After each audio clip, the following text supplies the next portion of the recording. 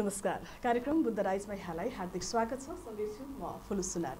कार्यक्रम बुद्ध राइज अन्तर्गत हामीले विभिन्न समसामयिक विषयमा विभिन्न सरकारवाला व्यक्तिहरूसँग केन्द्रित रहेर कुराकानी गर्ने गर्दछौँ। आज पनि हामी त्यस्तै नयाँ विषयवस्तु र नयाँ पाहुनाका साथमा उपस्थित भइसकेका छौँ। आज हामी विशेष गरी नेपाल ट्रेड युनियन त्यस्तै गरी श्रमिकसँग सम्बन्धित रहेर कुराकानी गर्नेछौँ। आज हामीसँग कुराकानी गर्नको लागि हुनुहुन्छ नेपाल ट्रेड युनियन कांग्रेसका केन्द्रीय अध्यक्ष योगेन्द्र कुमार कुँवरज्यू। आउनुहोस् कार्यक्रममा उहाँलाई स्वागत गरौँ। अध्यक्षज्यू, स्वागत छ यहाँलाई कार्यक्रममा। धन्यवाद। आराम हुनुहुन्छ? ठीक छ एकदम। हजुर हजुर। यो समग्रमा यो कार्यक्रमको सुरुवात गरौँ। समग्रमा यो नेपालमा चाहिँ श्रमिकको अवस्था कस्तो छ भन्ने बारेमा आजको कार्यक्रमको सुरुवात गरौँ न। श्रमिकको अवस्था कतिपय अवस्थामा हिजोभन्दा अहिले राम्रो भएको छ, तथापि हामीले जुन अपेक्षा गरेको छौँ त्यो रूपमा सुधार हुन सकेको छैन। अहिले पनि हामी न्यूनतम ज्यालाको विषयमा काम कुरा गर्नुपर्ने भइरहेको छ। सबै श्रमिकले न्यूनतम ज्याला पाउने स्थितिहरू बनिरहेको छैन। हामीले पछिल्लो समय हामीले योगदान आधारित सामाजिक सुरक्षाको सुरुवात गरेका छौँ, तथापि पनि त्यो अनौपचारिक क्षेत्रसम्म त्यसलाई विस्तार गर्न सकेको छैन। कार्यक्रमिक रूपमा विस्तार भए पनि त्यो कार्यान्वयनको अवस्थामा पुग्न सकेको छैन। त्यस्तै अब कार्यस्थलमा विभिन्न खालका समस्याहरू, सुरक्षाका समस्याहरू छन्, तर हामीले नीतिगत रूपमा धेरै सुधारहरू गरेका छौँ, कानुनहरू बनाएका छौँ, धेरै पूर्वाधारहरू पनि बनाएका छौँ, संयन्त्रहरू पनि बनाएका छौँ। तर जबसम्म सरकार चाहिँ अलि स्ट्रङ हुँदैन, श्रम प्रशासन चुस्त र दुरुस्त हुँदैन, त्यो अवस्थामा कानुन मात्र भएर हुँदो रहन्छ, त्यसको कार्यान्वयन चाहिँ पूर्ण रूपले लागू हुन सक्दो रहन्छ। त्यो कारणले गर्दाखेरि हामीसँग कतिपय कुराहरू चाहिँ हामीले कानुन बनाएर पनि मापदण्डहरू तयार गरेर पनि त्यो कुराहरू लागू हुन नसक्दाखेरि चाहिँ श्रमिकहरूको अपेक्षाकृत श्रम अवस्थाको सुधार हुन सकिरहेको छैन। हजुर, यो कानुन बन्यो होइन, कार्यान्वयन चाहिँ हुन नसक्नुको कारण चाहिँ के होला, के हुन सक्छ यसको? त्यसको दुईटा कारण छ। एउटा कुरा के छ भने यसको तीनवटा पक्ष छ। कानुन बनाउने र कानुन कार्यान्वयन गर्ने मुख्य पक्ष भनेको सरकार हो, र मैले अघि पनि भने हाम्रो श्रम प्रशासन एकदमै कमजोर छ र पूर्वाधारहरूको पनि कमी छ, स्रोत साधनको पनि कमी छ। दोस्रो कुरा, सरकारको जुन कमिटमेन्ट छ, कानुन चाहिँ सजिलैसँग बनाइदिने, नीतिहरू बनाइदिने, मापदण्डहरू बनाइदिने, सम्झौताहरू गरिदिने, तर कार्यान्वयनमा जाने कुरामा जुन उसको कमिटमेन्ट कमजोर छ। दोस्रो कुरा, यो रोजगारदाताहरू, नेपालको रोजगारदाताहरूमा अहिले पनि के छ भने उहाँहरू सबै ठाउँमा चाहिँ लगानी गर्न तयार हुनुहुन्छ, र जति बेला उहाँहरूले चाहिँ श्रमिकलाई लगानी गर्ने कुरा छ त्यसलाई खर्च सम्झाउनुहुन्छ, र श्रमिकलाई के भने उहाँहरू जति पनि चाहिँ के अरे प्रविधिमा खर्च गर्न तयार हुनुहुन्छ, लगानी गर्न, उहाँहरू के भने पूर्वाधारमा लगानी गर्न तयार हुनुहुन्छ, के अरे सिस्टममा लगानी गर्न तयार हुनुहुन्छ। जब कर्मचारीहरूलाई अथवा त्यहाँका कामदारहरूलाई, श्रमिकहरूलाई जब लगानी गर्नुपर्ने हुन्छ त्यसलाई चाहिँ उहाँहरूले खर्चको रूपमा लिने गर्नुहुन्छ, र उहाँहरू लगानी गर्न तयार हुनुहुन्न। त्यसको कारणले गर्दाखेरि पनि जुन ढङ्गको के अरे श्रमिकहरूले जुन पाउनुपर्ने सेवा सुविधाहरू हो, न्यूनतम कुराहरू त्यो प्राप्त हुन सकिरहेको छैन। त्यस कारणले गर्दाखेरि यसमा रोजगारदाताको पाटोबाट कमजोर छ। तेस्रो कुरा, जुन ट्रेड युनियनको पार्टबाट भन्नुपर्दाखेरि अहिले पनि श्रम कानुनहरू चाहिँ जहाँ जहाँ ट्रेड युनियनहरूको उपस्थिति छ त्यहाँ केही हदसम्म लागू भएको अवस्थाहरू छ, केही हदसम्म त्यहाँ सामूहिक सम्झौताहरू हुने, शिविरहरू हुने अवस्थाहरू छ, र जहाँ ट्रेड युनियनको उपस्थिति छैन त्यहाँ श्रम कानुनहरू लागू भइरहेको अवस्थाहरू छैन। किनकि सरकार पनि त्यहाँ पुग्न सकिरहेको छैन। रोजगारदाताहरूमा कतिपय चाहिँ उनीहरूसँग त्यो जानकारी पनि छैन, उनीहरूमा पनि एउटा के भने त्यसका बारेमा, श्रम कानुनहरूका बारेमा पूर्ण रूपले जानकार नभएको कारणले पनि, र कतिपय अवस्थामा जानकार भएर पनि उनीहरूले त्यसलाई के भने उपेक्षा गरेको कारणले गर्दा त्यो लागू हुन नसकेको। हजुर हजुर। जस्तो यहाँले न्यूनतम पारिश्रमिक पनि पाउने अवस्था छैन भनेर भर्खरै कुरा जोड्नुभयो होइन। तपाईहरू जस्तो सङ्घ सङ्गठन छ, श्रमिकको हक हितका लागि काम गर्छु भनेर, जस्तै नेपाल ट्रेड युनियन एउटा भयो होइन, यस्तै धेरै सङ्घ संस्थाहरू पनि छन्। तपाईहरूले यसको निम्ति चाहिँ के गर्नुहुन्छ? पहिलो नम्बरमा त अब हामीले भर्खरै न्यूनतम ज्यालाको सन्दर्भमा अहिले 17,300 यसको हामीले निर्धारण गरेका छौँ। अब सहमति यसको लागि एउटा संयन्त्र छ न्यूनतम ज्याला निर्धारण समितिको, त्यो संयन्त्रले त्रिपक्षीय रूपमा यसलाई निर्धारण गर्नुपर्ने भन्ने प्रोभिजन छ प्रत्येक 2-2 वर्षमा। यो वर्ष हामीले रिभ्यू गर्यौँ तर सहमति हुन सकेन र अन्तमा सहमति हुन नसकेको कारणले गर्दा नेपाल सरकारले एकपक्षीय रूपमा यो घोषणा गर्यो र अहिले 17,300 र अब यो घोषणा गरिसकेपछि नेपाल सरकारले कानुन घोषणा गरिसकेपछि यो लागू हुनुपर्छ, समग्र रूपमा चाहिँ संस्थागत रूपमा यसलाई लागू हुनुपर्छ, त्यो अनिवार्य व्यवस्था हो। तर अब यहाँनिर के छ भने जसले लागू गर्दैन त्यसलाई श्रम कानुन अनुसार कारबाहीको दायरामा ल्याउनु पर्ने अवस्थाहरू छ र त्यो गर्ने सन्दर्भमा अब सरकारको चाहिँ काम के भने निर्णय गरिदिने लागू गरिदिने पक्षमा छ। त्यसकारणले गर्दाखेरि कतिपय ठाउँमा अहिले के भने के अरे न्यूनतम ज्यालाहरू वृद्धि नभइरहेको अवस्थाहरूमा समस्याहरू आइरहेको छ। त्यो ठाउँमा हामीले अब चाहिँ यो हामीले के गरिरहेका छौँ, फलोअपहरू गरिरहेका छौँ र उनीहरूलाई हामीले यो के अरे न्यूनतम ज्याला लागू गर्ने सन्दर्भमा ध्यानाकर्षणहरू गराइराखेका छौँ र कतिपय ठाउँमा अब आवश्यक पर्दाखेरिको अवस्थामा हामीले दबावहरू पनि सिर्जना गर्नुपर्ने परिस्थितिहरू सिर्जना गरेको छ। दुर्भाग्य एउटा कुरा के छ भने जुन कानुनमा लेखेको विषयहरू, कानुनले तय गरेको विषयहरू र एउटा त्रिपक्षीय सहमतिमा सरकारले निर्णय गरेका विषयहरूमा त त्यो त स्वतः लागू भएर जानुपर्ने विषय हो र तर त्यो लागू हुन सकिरहेको छैन। यो एउटा विडम्बनाको अवस्थाहरू छ। हजुर, यो त भयो एउटा न्यूनतम पारिश्रमिक लागूको कुरा भयो होइन। यो सँगसँगै अर्को कुरा चाहिँ ज्यालामा असमानताका कुराहरू पनि आइरहेका छन् होइन सर? यसलाई यहाँले कसरी विश्लेषण गर्नुहुन्छ? अब जुन आइएलओ कन्भेन्सन अनुसार हामीले के छ भने समान मूल्यको कामको लागि समान ज्याला दिनुपर्छ भन्ने व्यवस्थाहरू छ र अहिले समग्रमा खास गरी सङ्गठित सेक्टर र औपचारिक सेक्टरमा ज्यालामा त्यो खालको विभेद छैन। तथापि नि अनौपचारिक क्षेत्रमा अहिले पनि एउटा के भने कन्स्ट्रक्सन सेक्टरमा काम गर्ने एउटा महिला र एउटा पुरुषले पाउने ज्यालामा विभेद छ र त्यो विभेद कानुनत गर्न पाइँदैन र त्यसको लागि हामीले भनिराखेका छौँ र यो गर्न पाउनु यो गलत हो भन्ने किसिमको। तथापि पनि कहिले कतिपय अवस्थामा चाहिँ रोजगारदाताहरूले त्यो गरिरहेका छन्, उनीहरूले नजानेर पनि गरिरहेका छन्। कतिपय अवस्थामा हामीले उनीहरूलाई सूचित गर्न सकिरहेको छैन। अर्को अवस्था चाहिँ कस्तो हुँदो रहेछ भने कानुन लागू गर्ने सन्दर्भमा होस् अथवा यी मापदण्डहरू लागू गर्ने सन्दर्भमा चाहिँ सबभन्दा मुख्य कुरा मुलुकमा अहिले जुन रोजगारीको समस्या छ, बेगराल समस्या छ, रोजगारीको समस्या भएको कारणले गर्दाखेरि चाहिँ कानुनमा एउटा अवस्था छ र उनीहरूको एउटा न्यूनतम मापदण्ड यो छ। तथापि चाहिँ काम गर्ने मान्छेले बाध्यताले उसले चाहिँ म त्योभन्दा तल पनि काम गर्न तयार भइदिइसकेपछि समस्या हुँदो रहेछ। अहिले जस्तो अब कतिपय ठाउँमा अहिले तपाईँको दुर्भाग्य भन्नुपर्छ, म त उसको क्षेत्रमा हेर्नुहोस्, तपाईँको अहिले स्वास्थ्य क्षेत्रमा हेर्नुहोस्, नर्सिङ होममा त्यत्रो खर्च गरेर पढेका नर्सहरू, स्टाफ नर्सहरूले अहिले पनि 12,000 15,000मा कामहरू गरिरहेको छ, न्यूनतम ज्याला पनि पाइरहेको छैन। स्कुलमा तपाईँको मास्टर्स गरेको के अरे उहरूले चाहिँ टिचरहरूले प्राइभेट स्कुलमा कतिपय ठाउँमा न्यूनतम ज्याला पनि पाइरहेको छैन। बरु कल कारखाना उद्योग होटल कतिपय ठाउँमा बरु न्यूनतम ज्याला लागू भइरहेको छ, त्यो ठाउँमा न्यूनतम ज्याला पनि लागू नभएको अवस्था, विकराल अवस्थाहरू छ र अब त्यो अवस्थामा सरकारले त्यसको के भने अनुगमन गर्न सकिरहेको छैन। अब त्यो ठाउँमा हामी पनि के भन्न सकिरहेका छौँ भने हाम्रो पनि हामीले साङ्गठनिक रूपमा त्यो दबावहरू जुन ढङ्गले क्रिएट गर्नुपर्ने हो त्यो क्रिएट गर्न सकिरहेको अवस्था छैन। अब त्यो काममा चाहिँ कतिपय ठाउँमा चाहिँ जस्तो कहिले कोभिड होस्, अहिले आर्थिक मन्दी जस्ता यो यस्ता खालका क्रियाकलापले पनि केही असरहरू पाइदिएको छ। हामी यसरी बुझ्दा हुन्छ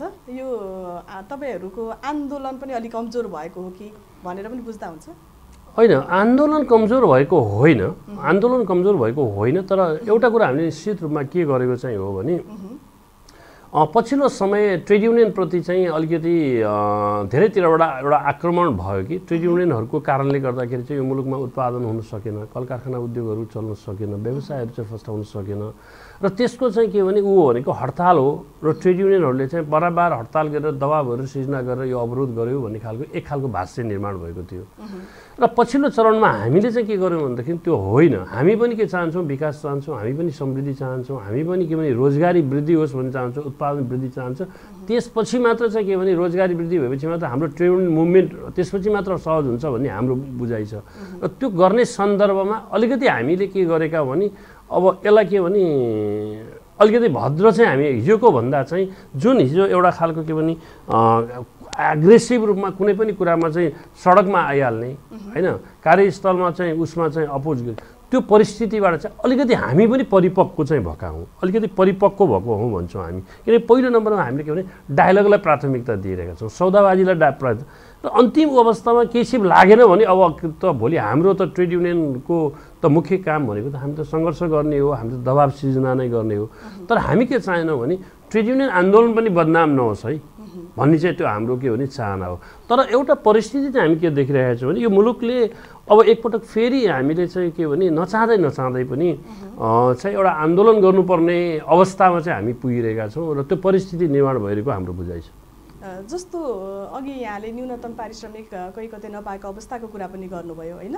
विभिन्न यो ट्रेड युनियनहरू चाहिँ विभिन्न राजनीतिक दलमा आबद्ध हुने होइन, सत्तामा गइसकेपछि चाहिँ नबोल्ने परिपाटी पनि छ कि यसमा यहाँको भूमिका चाहिँ के हुनुपर्छ?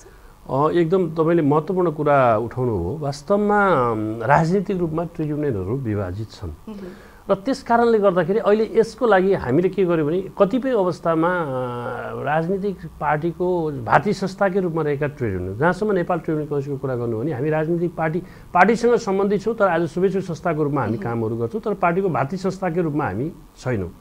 र त्यस कारणले गर्दाखेरि सरकारले गरेको गलत कामको हामी डटेर विरोध गर्छौँ, चाहे त्यो नेपाली कङ्ग्रेस हो अर्को सरकारको होस्। अहिले गठबन्धनकै सरकारको पनि हामीले डटेर विरोध गरिरहेका छौँ। त्यस कारणले गर्दाखेरि हामी त्यो अवस्थामा छैनौँ। तथापि पनि तपाईँले भने जस्तो हाम्रो ट्रेड युनियन आन्दोलनमा राजनीतिक प्रभाव छ, निश्चित रूपमा छ र त्यो नहोस् भन्नको लागि हामीले अहिले एउटा संरचना बनाएको छौँ, साझा प्लेटफर्म, विविधतामा एकता सहितको विभिन्न विचार राखेका ट्रेड युनियन महासङ्घहरूको 10वटा ट्रेड युनियन महासङ्घको एउटा साझा प्लेटफर्म हामीले संयुक्त ट्रेड युनियन समन्वय केन्द्र JTUCC बनाएका छौँ। अहिले म त्यसको नेतृत्व पनि अस्ति जनवरीबाट म आफै त्यसको नेतृत्वमा छु र त्यो भनेको चाहिँ के भने त्यो राजनीतिबाट प्रभावित नहोस् र कसैको पनि इन्फ्लुएन्स नहोस् भनेको त्यो साझा मञ्च हो। यसले चाहिँ के भने जुन मुद्दा चाहिँ श्रमिकका मुद्दा हुन्, जुन मुद्दामा चाहिँ हामी सबैको साझा अवधारणा छ त्यस्ता मुद्दाहरूलाई यसले के गर्छ अगाडि लिएर जान्छ। चाहे त्यो न्यूनतम ज्यालाको मुद्दा होस्, चाहे सामाजिक सुरक्षाको मुद्दा होस्, चाहे त्यो अकुपेसनल सेफ्टी एन्ड हेल्थको विषय होस्, चाहे यो अहिले वैश्विक रोजगारीका विषय होस्, चाहे कुनै स्किलसँग जोडिएको होइन, अर्थात् यो अहिलेको के भन्दाखेरि यो जस्ट ट्रान्जिसनका विषयहरू हुन्, कुनै पनि विषयलाई चाहिँ हामी साझा मुद्दाको रूपमा उठाइरहेका छौँ। त्यस कारणले त्यसले गर्दाखेरि जुन राजनीतिक जुन इन्फ्लुएन्स छ त्यसलाई न्यूनीकरण गरिरहेको छ भन्ने हाम्रो बुझाइ हो। हजुर, तपाईँले यी कुराहरू भनिरहँदाखेरि ट्रेड युनियन कर्मीहरू अधिकारको लडाइँमा चाहिँ एउटै मोर्चामा आइरहेको त हामी देख्न सक्दैनौँ नि त? होइन, पछिल्लो समय हामी आएका छौँ। अब छुटपुट केही कतै त्यसमा कसैको सानो झिनो मसिनो असहमतिको स्वरहरू होलान्, तथापि के भने ठुलो शक्ति चाहिँ हामीसँग एउटै उस मोर्चामा आइरहेको अवस्थाहरू छ। हामी अधिकारका सन्दर्भमा तपाईँलाई एउटा कुरा भनौँ, हिजो संविधान बनाउँदै गर्दाखेरि हामीले के अरे right to organising, right to collective bargaining, right to जुन कन्ट्रिब्युसन बेस्ड सोसल सेक्युरिटी भन्छ, जुन अहिले योगदान आदि सामाजिक सुरक्षाहरू जस्ता किसिमका चाहिँ ट्रेड युनियन अधिकारहरू चाहिँ संवैधानिक अधिकारको रूपमा मौलिक अधिकार रूपमा स्थापित गर्नुपर्छ भन्ने हाम्रो मुद्दा थियो, साझा मुद्दा हो। त्यो साझा मुद्दामा हामी सबै एकै ठाउँमा छौँ। अहिले सामाजिक सुरक्षा योगदान आदि समस्या लागू गर्ने कुराहरूमा हकमा हामी सबै एकै ठाउँमा छौँ र धेरै यस्ता विषयहरू छन् जुन विषयहरूमा हामी एकै ठाउँमा छौँ।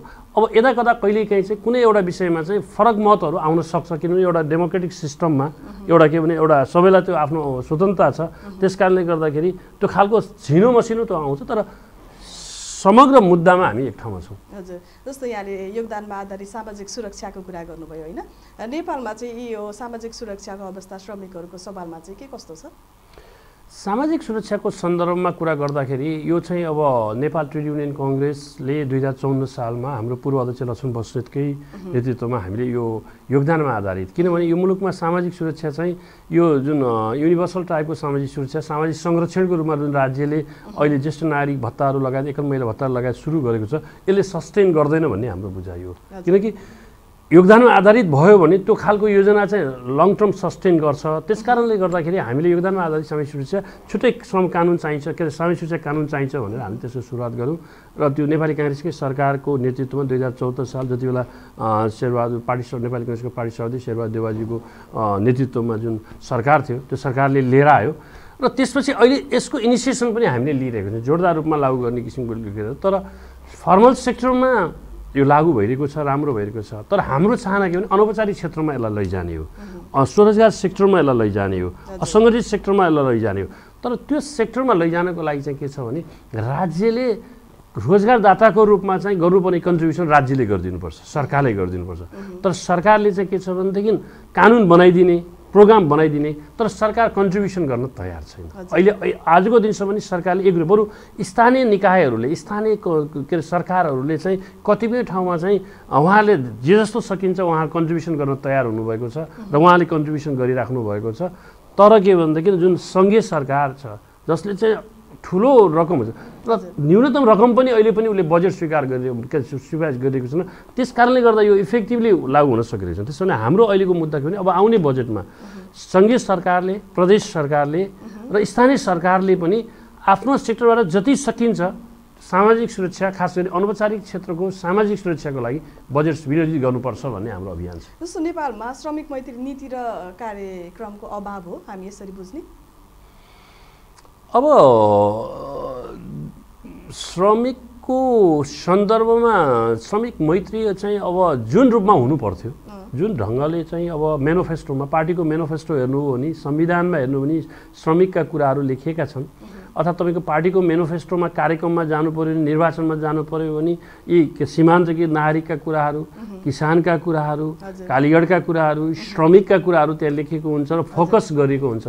तर के भने कार्यक्रममा फोकस छैन, पोलिसीमा फोकस छैन। त्यसमाले अब त्यो कारणले गर्दाखेरि र कतिपय अवस्थामा हामीले जुन अपेक्षाकृत रूपमा जुन ढङ्गको चाहिँ श्रमिक मैत्री हुनुपर्ने थियो त्यो ढङ्गको चाहिँ श्रमिक मैत्री देखिएन भन्ने हाम्रो पनि बुझाइ हो। त्यो अवस्था छैन।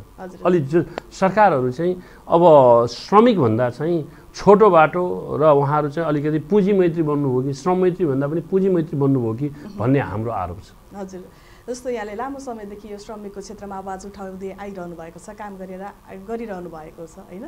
कुन क्षेत्रमा चाहिँ कुन समस्या चाहिँ यहाँले बढी पाउनु भएको छ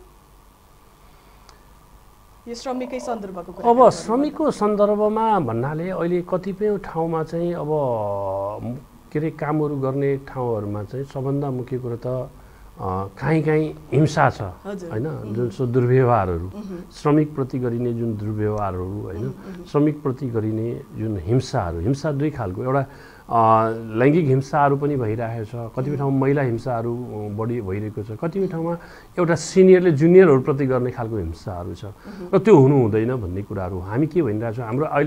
हाम्रो एजेन्डा भनेको चाहिँ हाम्रो मर्यादित काम हो, मर्यादित श्रम हो। हामी के भने मर्यादित रोजगारी, मर्यादित श्रम र मर्यादित कार्यस्थल चाहन्छौँ। मर्यादित कार्यस्थल भनेको चाहिँ त्यस्तो सुरक्षित कार्यस्थल हो जुन चाहिँ कार्यस्थलमा चाहिँ त्यहाँ कुनै पनि विभेदहरू हुनु हुँदैन, कुनै पनि हिंसाहरू हुनु हुँदैन, सामाजिक सुरक्षा चाहिँ त्यहाँ हुनुपर्छ। कुनै पनि विषयमा इस्युमा चाहिँ एउटा सोसल डायलगको एउटा वातावरण, एउटा के भने सौदाबाजी गर्ने, एउटा सामाजिक संवाद गर्ने एउटा वातावरणहरू हुनुपर्छ।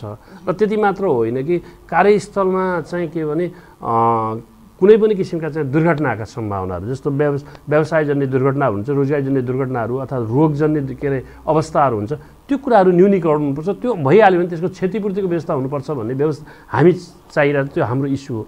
तथापि पनि काम गर्ने ठाउँमा अहिले पनि कतिपय ठाउँमा खास गरी अनौपचारिक क्षेत्रको श्रमिकहरूको काम गर्ने ठाउँमा चाहिँ अब कृषिमै जानुहोस्, त्यहाँ के भने अब मास्क बिना चाहिँ के भनेदेखि त्यो ऊ हालिरहेको रसायनहरू चलाइराखेको हुन्छ। सिधै के अरे कतिपय ठाउँमा सिमेन्ट फ्याक्ट्रीहरूमा कामहरू गर्दै गर्दाखेरि लामो समय काम गर्ने मान्छे पछि क्यान्सरका विभिन्न खालका दमका रोगीहरू भएको देखिरहेका छौँ।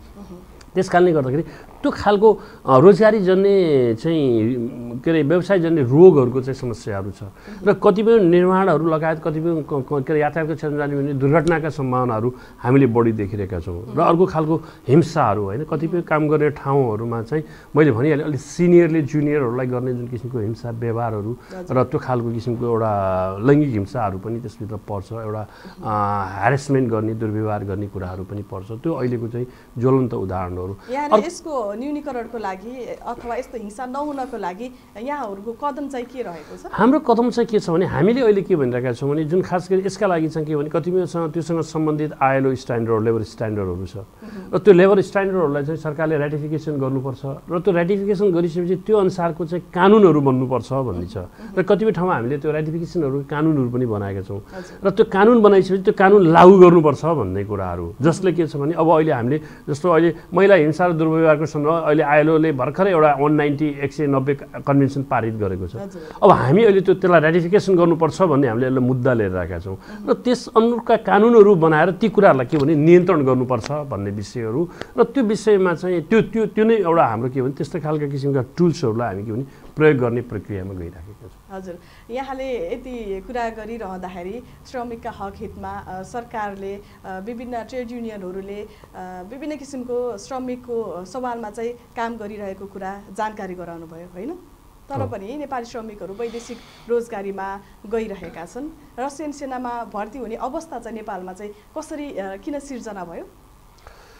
यो चाहिँ एउटा कुरा के छ भने एकदमै महत्त्वपूर्ण कुरा उठाउनु हो तपाईँले। समस्या के छ भने नेपालमा हामीले के गर्यौँ भने जुन रोजगारी जन्ने जुन उद्योगहरूलाई हामीले के गर्न सकेनौँ, प्रोटेक्सन गर्न सकेनौँ र रोजगारीमूलक कार्यक्रमहरूलाई हामीले के अरे बढावा दिन सकेनौँ। र खास गरिकन यो मुलुकमा चाहिँ एउटा कुरा पनि छ, इन्टरप्रेनरहरूलाई जुन किसिमको सरकारले त्यसलाई के भने प्रोत्साहन गर्नुपर्ने त्यो प्रोत्साहनहरू पनि गर्न सकेन। अनि त्यो कारणले गर्दाखेरि चाहिँ मान्छेहरू चाहिँ के भने एउटा कुरा के भने सरकारसँग र राज्यसँग भरोसा टुटेको छ, आशा टुटेको छ र उहाँहरूलाई जुन प्रोटेक्सनको फिल भइरहेको छैन। एउटा पाटो त्यो। अर्को पाटो के हो भनेदेखि यो पनि छ फेरि तपाईँको हेर्नुहोस्, तपाईँको एकाथरी यहाँ हामी रोजगारी छैन भनेर बाहिर लर्को लाएर गइरहेको छ र इन्डियाबाट लर्को लागेर यहाँ रोजगारीको लागि आइरहेको छ। र हामीसँग चाहिँ के अरे सिपयुक्त जनशक्ति नभएको कारणले गर्दा सिपयुक्त जनशक्ति इन्डियाबाट आएर हामीले बाहिरबाट ल्याउने भन्दा त्यो भन्दा ठुलो परिमाणमा चाहिँ रेमिटेन्स बाहिर गइरहेको छ। त्यसको लागि चाहिँ के छ भने एउटा कुरो चाहिँ कस्तो देखियो भने हाम्रो नेपालीहरूमा पनि एउटा खालको के दियो भने हामी यहाँ चाहिँ काम गर्न तयार नहुने, बाहिर चाहिँ जस्तोसुकै कामहरू गर्न पनि तयार हुने एउटा प्रवृत्ति देखियो। र त्यो हुनुको पछाडि चाहिँ म त के अरे आर्थिक सुविधा, आर्थिक पारिश्रमिकमा मात्र पनि भन्ने, त्योभन्दा पनि अलिकति के भने अब हाम्रो जुन कामको सम्मान हुन्छ नि, कामको सम्मान भन्नाले चाहिँ अब यहाँ चाहिँ जे पाए काम गर्ने हेको दृष्टिले हेर यो फलानुले त के भन्दाखेरि त्यो के अरे ऊ गर्न थालेछ, सडकमा काम गर्न थालेछ, फलानुले यो खालको चाहिँ के अरे पान पसल पो राखेछ होइन। र जुन किसिमको विदेशमा चाहिँ जुन कामप्रतिको जुन सम्मान छ र जसले जुनसुकै काम गरे पनि उसलाई के भने सम्मानित व्यक्तिको रूपमा हेरिन्छ, त्यो खालको जुन एउटा दृष्टिकोण नेपालमा नभएको कारणले गर्दाखेरि यो परिस्थिति सिर्जना भइरहेको छ। र सबभन्दा ठुलो कुरो चाहिँ के त हो भनेदेखि राज्यले के भनेदेखि जुन अहिले जुन रोजगारीमूलक जुन किसिमका चाहिँ कामहरू गर्न सकिरहेको छैन, पूर्वाधार विकासमा जुन किसिमको लगानीहरू गरिरहेको छ तर के भने योजनाहरू बनेको छ, कामहरू भइरहेको छैन। र यी सबै कामहरू हुन नसक्दाखेरि के भने रोजगारीको अवसर पनि छिन्न हुँदैछ। अहिले त झन् पछिल्लो चरण त आर्थिक मन्दी र यो कोभिडले गर्दाखेरि पनि यो परिस्थिति सिर्जना भएको छ। यो दुःखद पक्ष हो। र त्यस हुनाले यसको लागि चाहिँ अब हामीले के गर्नुपर्छ भने यसको लागि चाहिँ हामीले के गर्नुपर्छ भने अब रोजगारी मात्र होइन, हामीले स्वरोजगारका कार्यक्रम ल्याउनु। रोजगारी त कसैले पनि सबैलाई दिन सक्दैन, तर हामीले के भनेदेखि म यहाँ काम गर्छु र काम गर्न सक्छु भन्ने खालको अब एउटा कुरा खालको त देखिन्छ। एउटा गैर नेपाली एउटा भारतीय जुन मुलुकबाट आएको एउटा जुन काम गर्ने जुन श्रमिकमा ऊ जे पनि यहाँ आएर काम गर्न तयार भइराखेको हुन्छ, तर उसले के भन्छ त्यो के अरे सानो त्यो के भन्छ कवाडीकै काम गरेर पनि उसले चाहिँ लाखौँ कमाइराखेको छ। उसले आफ्नो सब परिवार धानेर उहरू गरेको।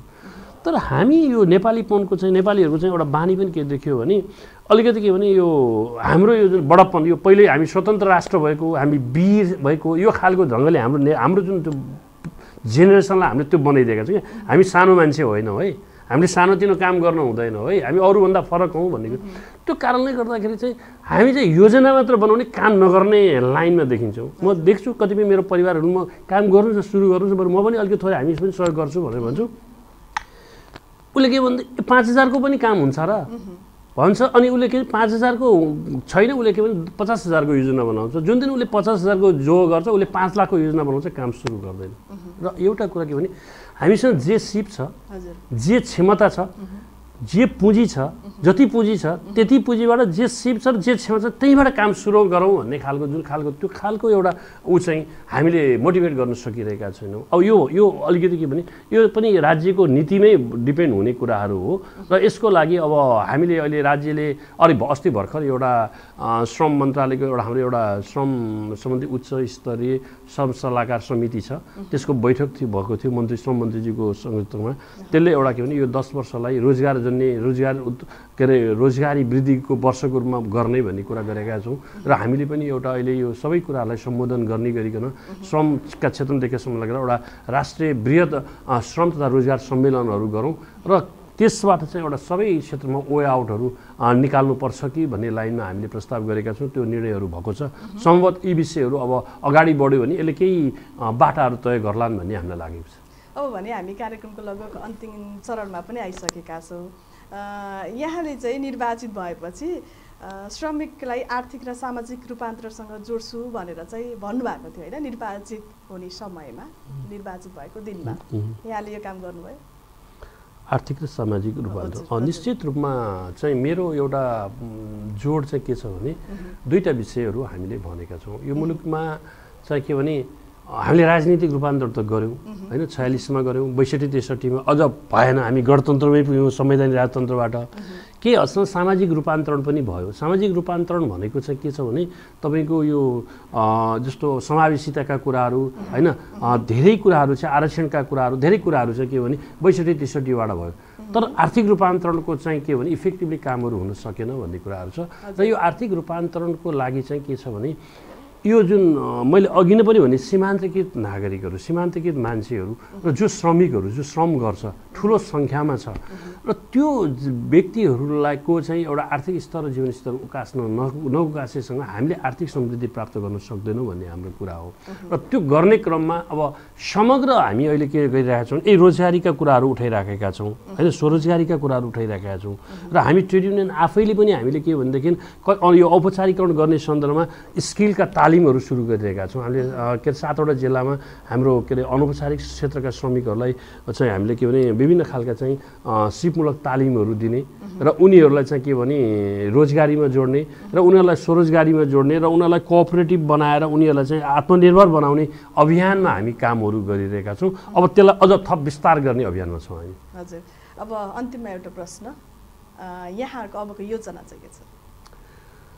योजना भन्नाले चाहिँ अब तपाईँको सबभन्दा आज ट्रेड युनियन कङ्ग्रेसको अध्यक्षको हैसियतमा यदि सोध्नुभएको भने हाम्रो योजना भनेको हाम्रो अर्गनाइजिङ विस्तार गर्ने हो, सङ्गठनलाई विस्तार गर्ने हो, सङ्गठनलाई निर्माण गर्ने हो, नयाँ नभएको ठाउँमा निर्माण गर्ने हो, भएकोलाई विस्तार गर्ने हो र त्यसलाई गुणस्तरीय बनाउने हो सङ्गठनमा। किनभने गुणस्तरीय नेतृत्व, त्यसको क्यापासिटी इन्हान्स गर्ने हो, नेतृत्वको पनि क्षमता विकास गर्ने हो र समग्र सङ्गठनको पनि क्षेत्रत्व विकास गर्ने हो। र त्यसको माध्यमबाट हामीले एउटा समग्र के भनेदेखि यो ट्रेड युनियन आन्दोलन छ नि, त्यो आन्दोलनको नेतृत्वदायी भूमिकामा नेपाल ट्रेड युनियन काङ्ग्रेसलाई स्थापित गर्ने हो। हस्, महत्त्वपूर्ण समय र संवादको लागि यहाँलाई धेरै धेरै धन्यवाद दिन चाहन्छु। धन्यवाद, धेरै धेरै धन्यवाद। आदरणीय दर्शक महानुभावहरू, आज हामी कुराकानी गऱ्यौँ नेपाल ट्रेड युनियन कङ्ग्रेसका केन्द्रीय अध्यक्ष योगेन्द्र कुमार कुँवरजीसँग समग्र श्रमिक अवस्था, चुनौती लगायतका विभिन्न विषयमा केन्द्रित रहेर कुराकानी गऱ्यौँ। उहाँलाई समय र संवादको लागि फेरि पनि धन्यवाद व्यक्त गर्न चाहन्छु। भोलि फेरि नयाँ विषयवस्तु, नयाँ पाहुनाको साथमा फेरि पनि तपाईँको माझमा हामी उपस्थित हुनेछौँ। तबसम्मको लागि हामी सम्पूर्ण युनिटलाई बिदा दिनुहोस्। हेर्दै गर्नुहोस् बुद्ध सामुदायिक टेलिभिजन। नमस्कार।